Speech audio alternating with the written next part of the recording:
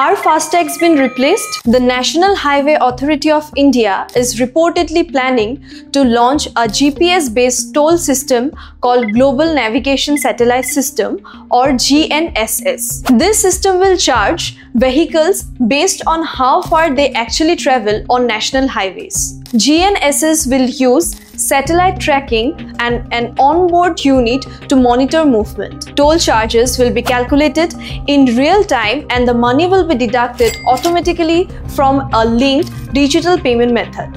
For the payment, you will be able to choose between prepaid or postpaid option. A few days ago, at a public event in Nagpur, Union Minister for Road, Transport and Highway, Nitin Gadkari has said that this system would be launched by the end of April. With this new virtual toll system, vehicles won't have to stop or even slow down at toll booths. What do you think? Will this new system really change the way we travel on highways?